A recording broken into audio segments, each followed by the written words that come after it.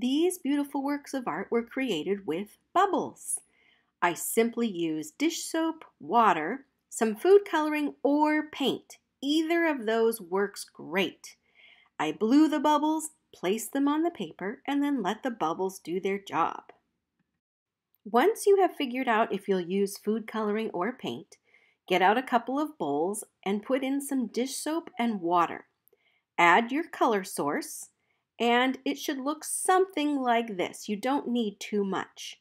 From there, you'll blow through your straw and start making bubbles. Make a nice big pile of bubbles in that bowl, and then scoop them out and place them onto your paper.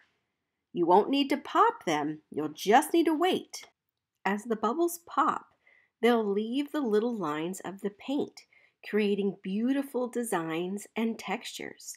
You'll notice that it looks like you might need to pop them or help them do their job, but if you just leave a scoop of bubbles, you'll be amazed at what it makes.